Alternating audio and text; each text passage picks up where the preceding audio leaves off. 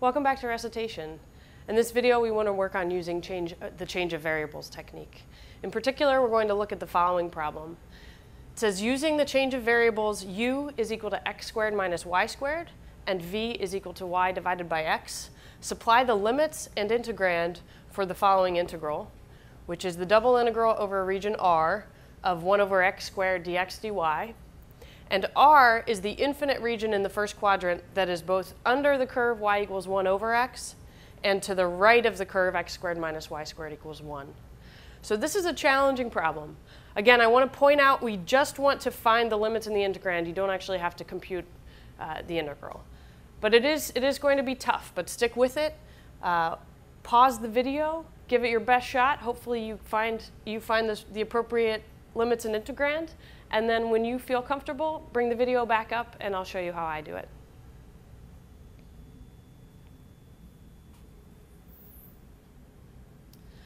Okay, welcome back.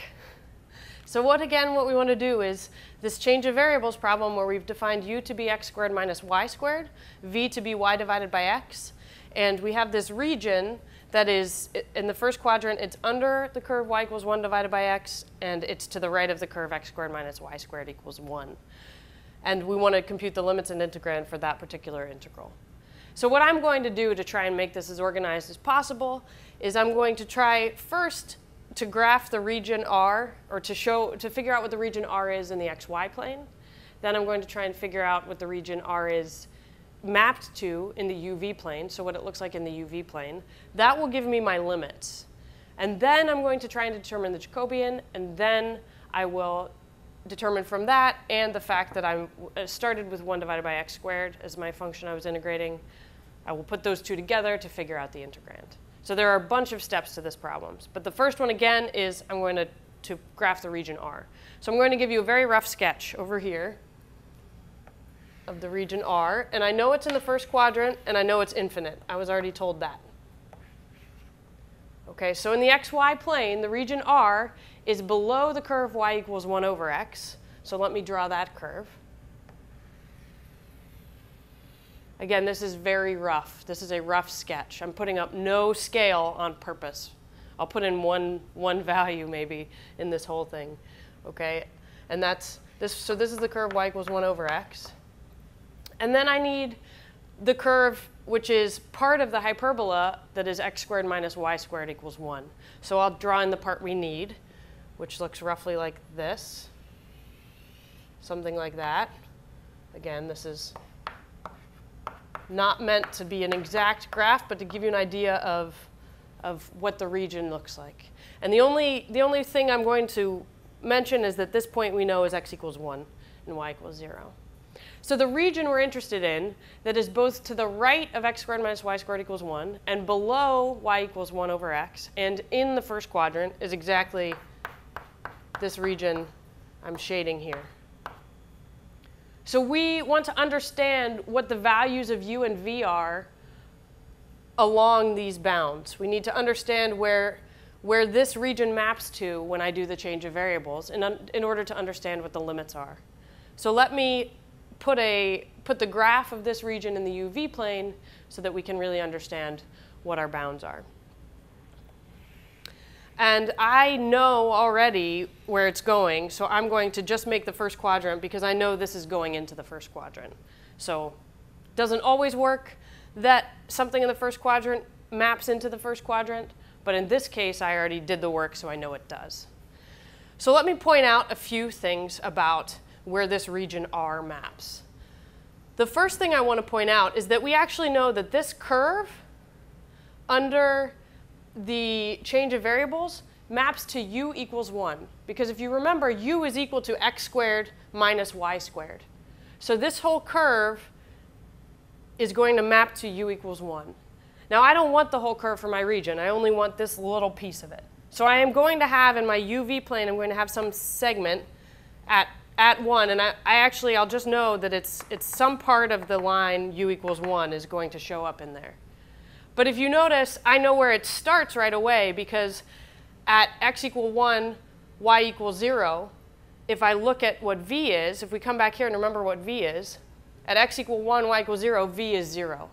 And so my starting point on this segment, if we come back here, my starting point on this segment is actually also at 1, 0. Okay? So I know there's some point right here that maps down to here where the segment will stop. I'll find that point later algebraically, right? And then now we need to figure out where these two curves go. And then we can get a picture, and then we'll figure out what that point is, and we'll understand all the limits. So the first thing I want to point out is along this curve, we have y equals 0 and x non-zero. And just to help ourselves, I'm going to rewrite what the change of variables is here so I don't have to keep walking over to the other side. Our change of variables was u is equal to x squared minus y squared, and v was equal to y divided by x. So this whole curve has y equals 0. So what happens to u and what happens to v along that curve? Well, u is going to be x squared, and v is going to equal 0.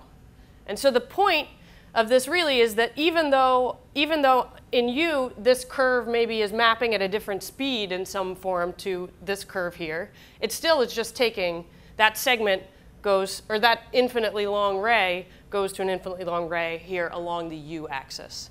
And again, that's because along this ray, y equals 0, and so v is equal to 0 everywhere on that ray. And u is positive. It's equal to x squared.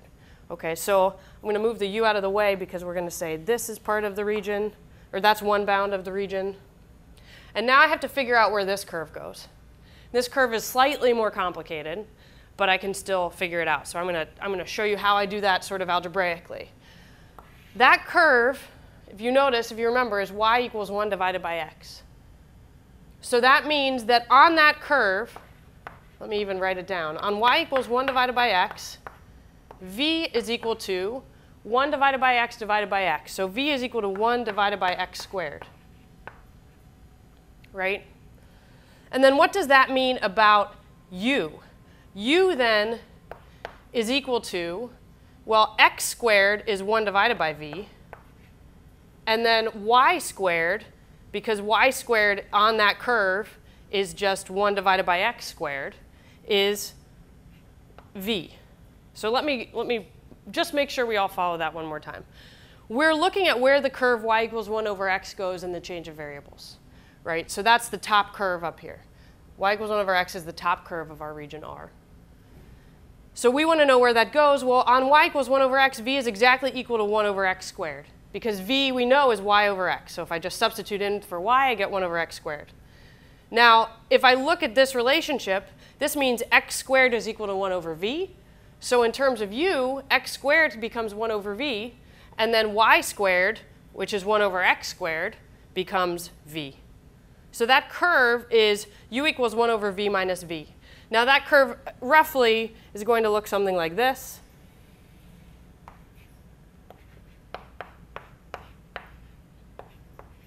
And it might seem strange. The thing is, I'm graphing this in the uv plane, and I'm writing it what looks like u as a function of v. And so it's sort of turned around how you usually see these things written. But this is the curve that describes, or this is the equation that describes this curve.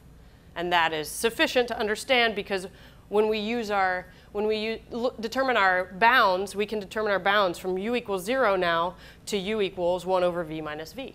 So we now have the bounds in u. We're actually doing quite well. So we have this region. We now have the bounds completely in u. U is going from u equals 0 to u equals 1 over v minus v. But the problem is now we don't know the bounds in v. Right? We don't know what the bounds are in v. And so we have to be a little bit careful. So actually, no, I think I was wrong. It's not 0, is it? I said that twice now, and that was incorrect. U is going from 1 to 1 over v minus v. So I apologize, because the slices of u are going from whatever the u value starts, which is at the value 1, and it's coming this way. So I apologize. I was actually I was moving my arm like I was doing the v values, but I actually wanted to do the u values. So I want to go from where u starts, which is at u equal 1, to where u stops, which is when it hits the curve 1 over v minus v equals u. So hopefully I didn't confuse anyone by that. I'm glad I caught it then. Okay, so now we understand the bounds in u. And then to understand the bounds in v, all we need to understand is what is the v value at this point. So once I know the v value at this point, then I'm done with the bounds. So let's see if we can find that. Well, the v value at that point is going to be at the point where these two curves intersect. So let's see if we can do a little algebra to understand what that will look like. So let me point out that where those curves intersect, I have the equation x squared minus 1 over x squared is equal to 1. And if I want to find x values that satisfy this, I'm also looking for x values that satisfy x to the 4th minus 1 is equal to x squared, which I can rewrite as x to the 4th minus x squared minus 1 is equal to 0. So I can actually use the quadratic formula on this in terms of x squared. So what I get is I get x squared is equal to 1. I get plus or minus root 5 over 2. And if you look at it, the one you're actually interested in, you can figure this out pretty quickly, is the one that is plus. Okay? I want the one that is plus root 5 over 2.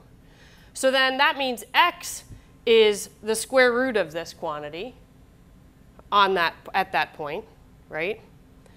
Or I could actually think about it this way. Let me point out this. V is equal to 1 over x squared at that point because it's on that curve where we were talking about y equals 1 over x. So v is 1 over x squared.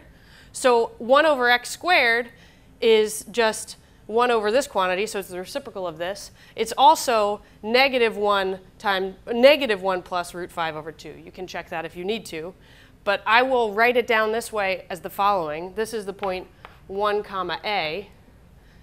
And if I come over here, I will denote a will equal negative 1 plus root 5 over 2. And that's really just 1 divided by x squared. So let me point that out again, that a is equal to 1 divided by x squared at the point of intersection.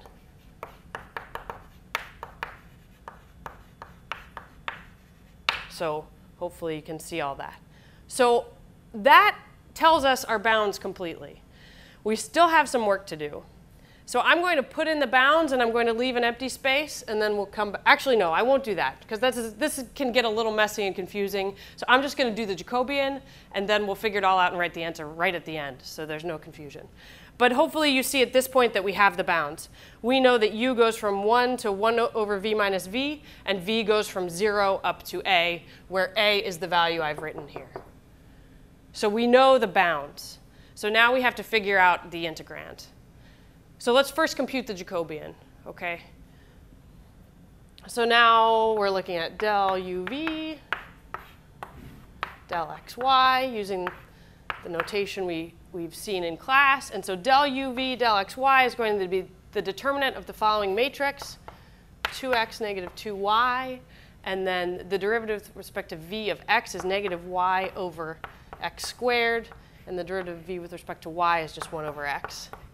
So if I take that, if I take the determinant of that, I get 2 minus 2y squared over x squared, which if you notice, in terms of our change of variables, is exactly equal to 2 minus 2v squared, because v is y over x. And so I can rewrite this as 2 times the quantity 1 minus v squared. Okay? So far, so good, hopefully. Now, let's figure out how to do the final step. So the final step, I'm going to come back over and just remind us what the integrand was. Okay? If we come over here, we're reminded that we were integrating over the region R of 1 over x squared dx dy. Right? That's what we were interested in initially. So now, if we come back, I'm going to write that down just to have it as a reference.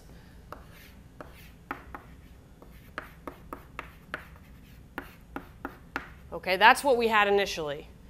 Let me make sure. Yes, that's what we had initially. And so now we know dx dy is equal to du dv over 2 times 1 minus v squared. So that is going to replace the dx dy. And now we have to figure out what to do with the 1 over x squared. But what do we have here? We have, now I have to remind myself, I can't remember all the steps anymore. We have, oh, u is equal to x squared minus y squared. Let me come back. Now I've forgotten what I was doing. Ah, yes, now I remember, sorry. Okay, so the point I should have remembered that I forgot is that 1 minus v squared is equal to u divided by x squared. That's what I had figured out earlier that I just forgot when I was staring at the board. And to notice that, what do we have to remember? U is x squared minus y squared. So if I divide everything by x squared, the first term is 1 and the second term is v squared. So whew, that's good. So I was a little nervous there for a second, but I did in fact do this earlier, and I'd forgotten what I did. So now the 1 minus v squared is actually the same as u divided by x squared. And notice what that does to this term here. That tells us that dx dy over x squared is actually equal to du dv over, well, if I instead of the 1 over v or 1 minus v squared, I put u over x squared. I get, notice I get an x squared times 2u divided by x squared. Right? I just replace the 1 minus v squared with what I know it is. The x squareds divide out, and so I get du dv over 2u.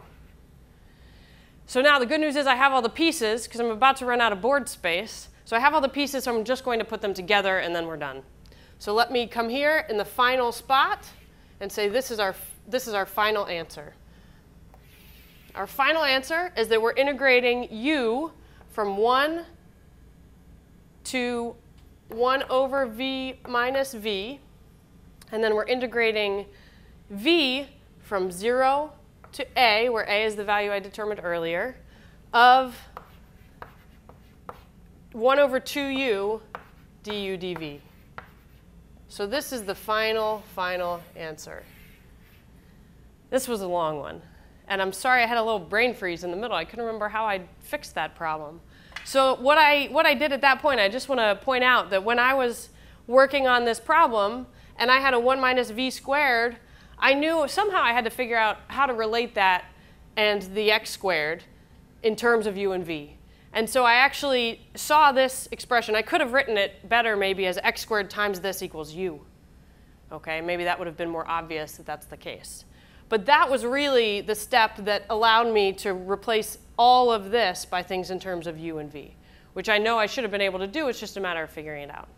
So let me just go back to the beginning and remind you of each of the steps very briefly, and then we'll be done. So if we come back over to the beginning, we were starting with change of variables supplied for us. We already had an integral in terms of x and y, and we had an infinite region. And what we were asked to do is find the limits in the integrand. So the first step for me, what I always find helpful, is I always find it very helpful to draw the region in the xy plane and then draw the new region in the uv plane. Neither one of them has to be perfect, but the understanding of the values of the curves in terms of equations of u and v are very important to understand that. That gives you the bounds, the limits. And then, so we did all this work. We found the limits. There was a little algebra in the middle. We found the limits. And then we found the Jacobian, which was going to tell us how the variables were changing. We found it in terms of x and y. We rewrote it in terms of u and v. And so when we came back and we compared what our integrand was initially, we could compare dx dy to du dv. But then we also had to figure out how to replace the x squared, the 1 over x squared. So once we did all that, we had everything in terms of u and v. And then we finally had what the integrand was going to be. So there were a lot of steps, but this was ultimately what the problem was. And again, I'll just point out, this is the final solution right here. We integrated from 1 to 1 over v minus v for u, and we integrated from 0 to a in v, the function 1 over 2u. OK, that is where I will stop.